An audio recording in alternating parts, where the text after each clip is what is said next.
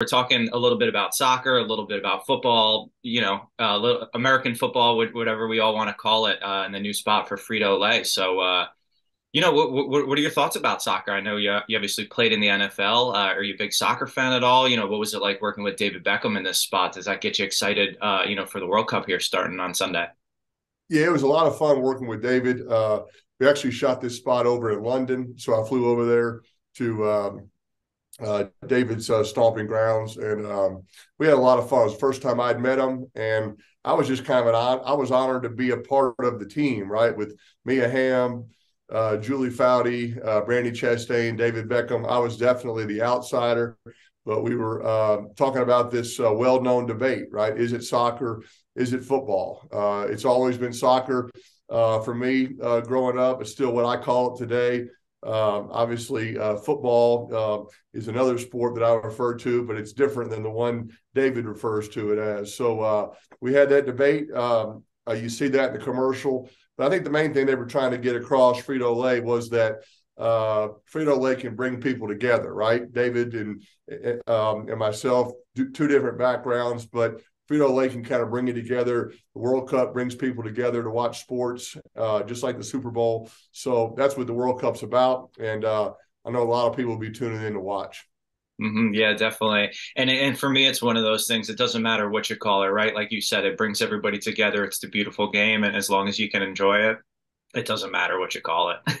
Yeah, that's exactly right, and it's running for a long time. Obviously, it's a huge tournament. It's competitive, and that's a lot of chances for people to get some Tostitos and salsa, and have some gathering watch parties, if you will. And that's what sports is about. Yeah, definitely. So do you watch soccer at all? I know obviously as a former American football player, and doing the Manning cast and so much around football, you're so ingrained in that. But what about soccer? And, do you have any plans for the World Cup? Yeah, I think I'll watch some of the World Cup. I don't get to watch soccer a ton. Obviously, I played it a little bit as a kid. My kids played soccer early on. Don't play anymore, but have great respect for all the athletes, and obviously, Brandy and Mia and Julie. That was kind of my era. 1999. 1999. I was just starting out in the NFL, so I've known all three of those women, and I've enjoyed. Uh, Having a friendship with them. And then, like I said, it was great to work with David. Very uh, uh, smooth, never gets rattled. I mean, throughout that whole commercial, he's just very much the same the whole time, kind of how he played. And he was very impressive and pretty funny in this spot as well, if I may say so. Yeah, he's probably just used to all the cameras and the attention, right? Whether it's on the field, Yeah, off the field. So it's nothing for him at this point. exactly. No, yeah. I mean, as you see in the spot at the end, uh, this debate kind of continues outside of the house we were in. There's people all around, and David, I didn't bother him one bit. He was very comfortable with the big crowd around him. Yeah, certainly. We're seeing a lot of investment in soccer in the United States, the growth in Major League Soccer, NWSL, USL. I know Eli, recently invested in Gotham FC. So how do American football and global football, coexist in the United States, especially with the World Cup coming in 2026? Yeah, I knew Eli was involved in that. I haven't talked to him a lot about that. Look, there's room for everybody. I mean, people love sports, and the NFL season is going to end here in February, and people are going to move on to the next sport. People like to watch it. It's a great thing to do together. So I think there's plenty of room. Obviously, I've always been biased, toward football being a great game and all the relationships and friendships that it's brought me. But I understand that David feels the same way about soccer. And so that's kind of where the debate started. And I think Frito-Lay did a good job of kind of, sort of igniting that debate. But I think there's room for both. Obviously David owns a soccer team, and other people are getting involved. It's very popular here in Colorado where I live. So I think there's certainly room for all. Yeah, no, I agree. I always wake up, I watch soccer, and then that transitions into the NFL on Sunday. So like, there's room for both, like you said. That's right. Yeah. That's a good combination there. Yeah, exactly. You're certainly staying busy since retiring. You're taking jabs at Eli on the Manning cast, hosting the CMA awards, excuse me, taking more, jabs at Eli. I'm noticing a trend here. Peyton's Places, College Bowl. You're doing spots with Frito-Lay, Caesars, barbecue guys, like, and probably 100 other things I haven't named. How much fun are you having now since your playing days? And did you think you'd be doing this much, TV and acting and all that stuff? Well, I'd be careful calling it acting. I think that'd be a pretty much insult to all actors. I have fun doing it. Yeah, I've enjoyed doing different things since I stopped playing football. I haven't just put myself in one box and only done that. I've enjoyed staying close to the game of football. Doing that with Eli on Monday nights has been fun. We do it from home, which is different, right? I'm in Colorado. He's in New Jersey. We don't have to travel for it, so we get to be home on the weekends and talk football with each other on Mondays. And College Bowl, we filmed that in the summer. Got to do that with my brother Cooper. That was fun. These kids were super smart. Can't tell you how many words I mispronounced, and yet the kids still got the answers correct. The CMAs just the other day, Luke Bryan's a good friend of mine. He asked me to do it. I love country music, so that was an enjoyable night. I'm trying to do things that at least I have some sort of connection to. I'm not trying to get too far out of the box where I have no idea what I'm doing, but I feel like I'm doing a lot of these things kind of on my schedule, where being at my kids' volleyball games and youth football games is kind of top priority. And the fact that I'm able to do that means a lot to me.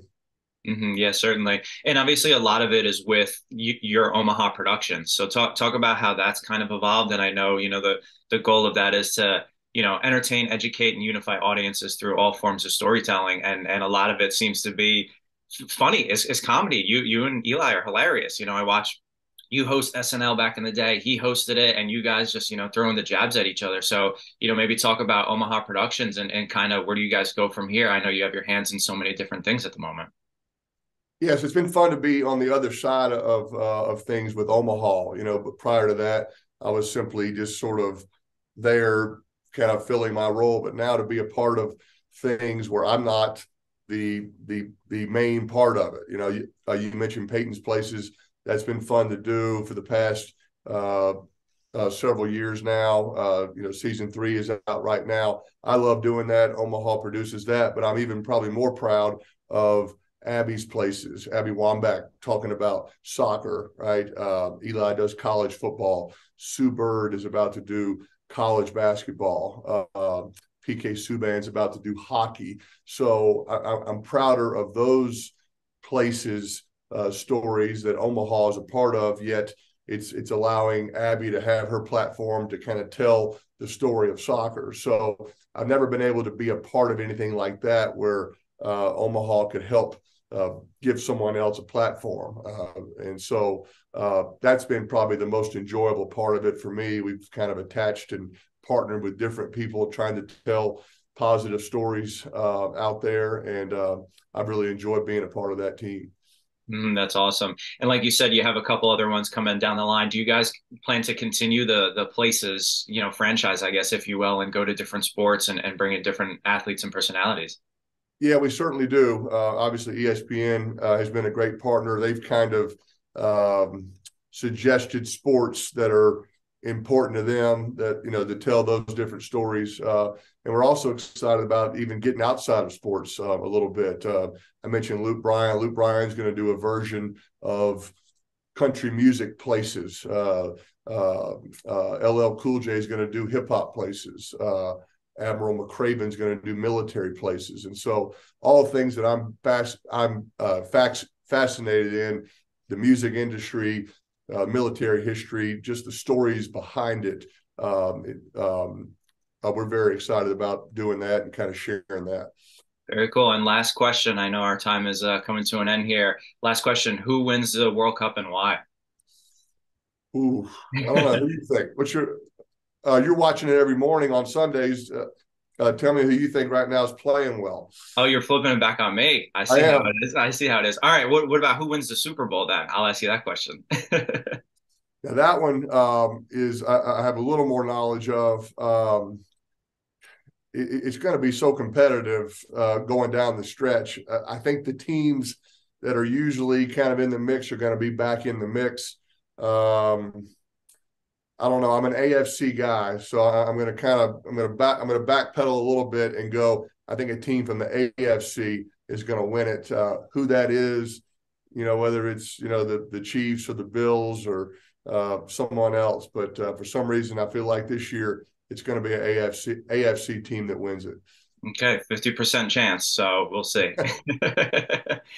Awesome. Well, Peyton, thank you so much for taking the time. I appreciate it. I had the quarter zip on too. I thought that we were going to do the quarter zip thing, and here you are with the suit jacket. So maybe I next like it. I time. like it. Yeah. I'm glad Eli and I are starting a trend. I'm not sure if that was the goal or not, but for some reason, it seems to be catching on, probably in a fun way, probably not in a serious way.